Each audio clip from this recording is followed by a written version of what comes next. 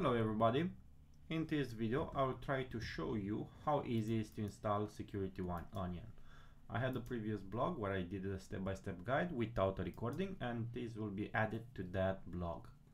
So first thing that we need to do is to have the VCM prepared, to have the networking part in there, the security list, network security groups, and so on. So in this case, what I'm gonna do, I'm gonna create a new virtual machine. It's gonna use Ubuntu as the operating system. Okay, so let me give it a name. I think I have Security Onion.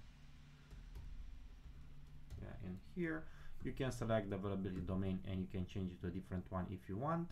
You click change image and let's select the image as the Ubuntu 20.0. Okay, canonical Ubuntu OS version 20.04. I don't care about the image build. I think the latest one I will leave it with the patches installed. I will select the image. I will increase a little bit the resources for this image, and also I recommend if you want to use it for production for your stock environment and so on, leave it a little bit higher. For VNix will be allowed to be created, secondary VNix after you attach multiple ones, multiple vCPUs and so on. You can also increase it based on your need. So in my case I only need an additional one. Okay, now the VCNs, as I told you at the beginning, you need to have it created before, or you can create it right now on the fly. I'm gonna select in here the subnet that I want to use in here. I'm gonna use a private subnet for this Security Onion instance. Okay, I'm gonna upload my public key in here, and I'm gonna use my private key to log into it. Okay, I will increase the custom boot size. So in here I'm gonna put it, let's say, around 500 GB. As you can see, I have 25 IOPS with this one. So what I can also do, I can increase a little bit the number of VPUs.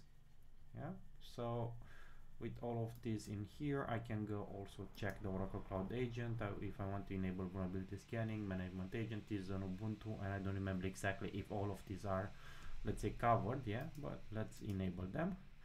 SSH, I don't know if it's gonna work for this machine, so I'm gonna connect directly on from a Windows machine that is in the same subnet, and I'll press create. I will pause it for a few seconds until the machine is provisioned, and I will continue with the installation of Security Onion. So the machine is provisioned, so this is the private IP where I need to connect. I'll copy it, I'll open mobile extern, I'll create a new session in here, SSH session. I'm gonna put the IP, I'll specify the username as Ubuntu, advanced SSH settings, private key, select the private key for the public one that we uploaded. I can go bookmark and in here give it a name to know where I'm trying to connect. As you can see, I have Security Onion in here. I'm connected to that machine. Now what we need to do right now is to start to install the prerequisites for the Security Onion. So let's start with sudo apt-y install git and curl. So both of them are already installed, so that's good. Let's go, we do a sudo apt update. Okay, so this was done also, and let's do an upgrade.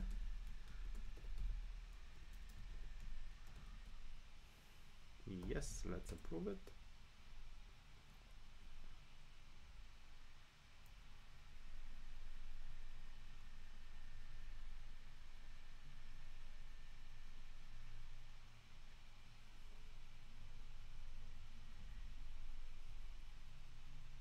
Okay, until this one is finished in here, what I'm gonna do, I'm gonna go to the instance, to the Security on Ubuntu machine. I'll click on attach VNix, I'll click create VNix, and I'll attach another one. So this will be used for VTAP. I'll be able to mirror the traffic that I have from my networking directly to this Security Onion machine. Okay, so let me put it again in a private subnet. It can be in the same subnet or in the second. Let's put in the secondary one that I have in here. I don't care about skip source destination or network security groups at this point. Okay, so now I'll click create and save changes.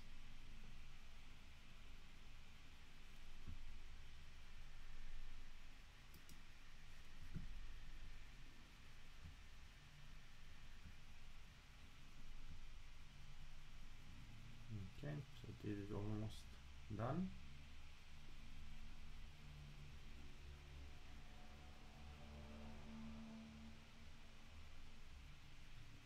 I will pause it until it's finished. Okay, so it was much faster to do that. So next step that I need to do in here, yeah, after update everything, yeah, let's see if my network is in here. As you can see, I also have ENS5 right now. Yeah, so it is appear ENS3, it is the initial one, and it is the secondary VNIC that I have added. So that means at this point I'm able to go forward with the installation.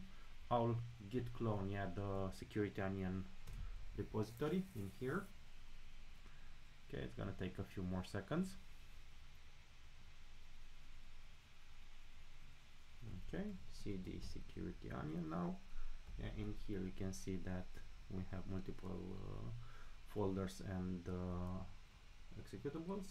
So what I can do at this point, let's go with sudo, yeah, bash so minus setup, yeah, and press tab network. I'm gonna use this one. Okay, so at this point, yeah, I'm going to the installation menu of the security onion.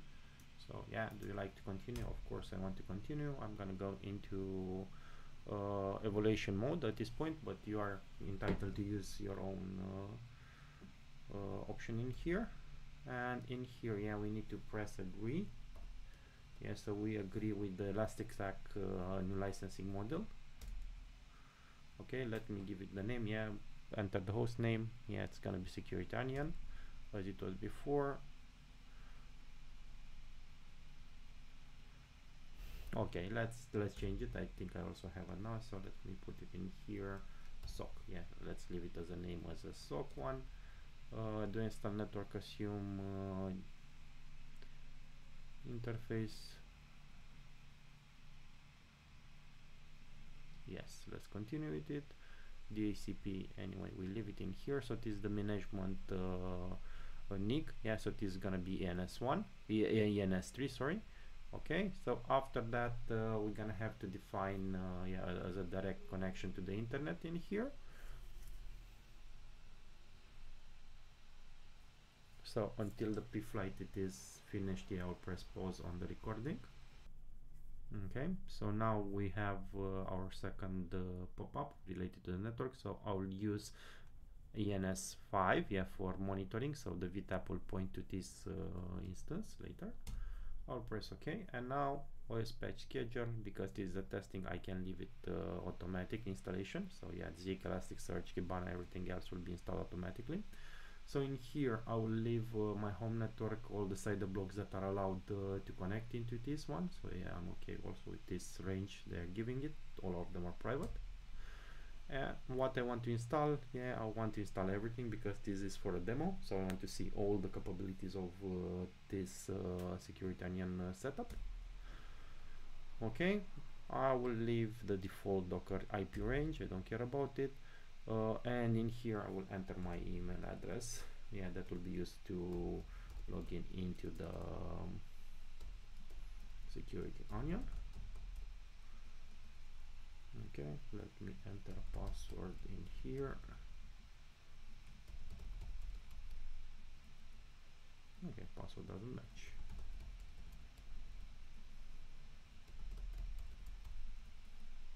Okay, so I want to access the interface. I want to do it by using the IP. Yeah, it's much safer to use the IP at this point because I don't change any DNS name and so on in there, so I can go with this one, but I can also use it later. I'll use so allow, yeah, so it is a command that will allow other machines to use it. Yeah, so in here, even if it is on private, yeah, I will use the same one, so I will not have additional things. I'll press yes again, and now the installation is starting itself. I will pause it again until the end of it, or additional prompts.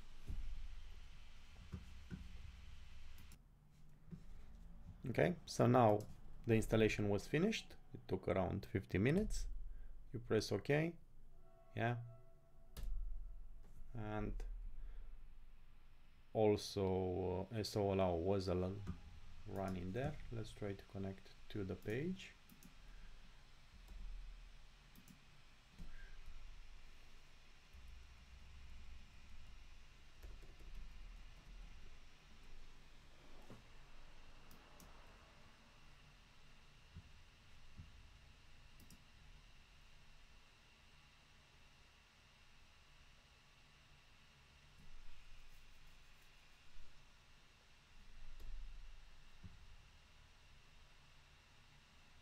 Okay, so the machine is still restarting. Gonna take a few more seconds.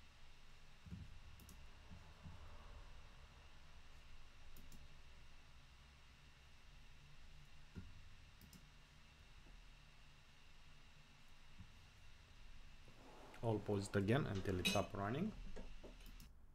Okay, so I was able to reconnect to the machine. As you can see, the name of the machine was changed. In here, the command runs so allow was already run by the installation scripts. Okay, now the page is loaded. I click continue, not save.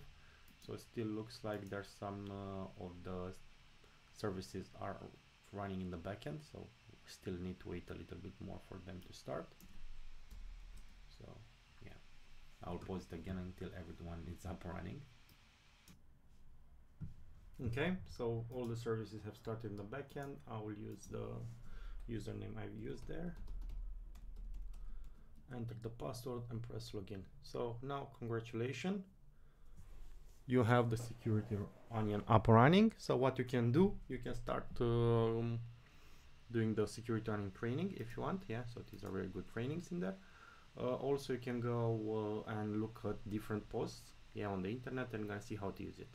I'll use different let's say blog posts, yeah, to use cases where you can mirror traffic from OCI, VLANs. You can go and let's say import pickups, you have to do malware hunting and so on. Yeah, so I'll try to use also the security onion instance that I have in here to showcase multiple SOC use cases for you. I hope you enjoyed this short video and see you on next one. Thank you.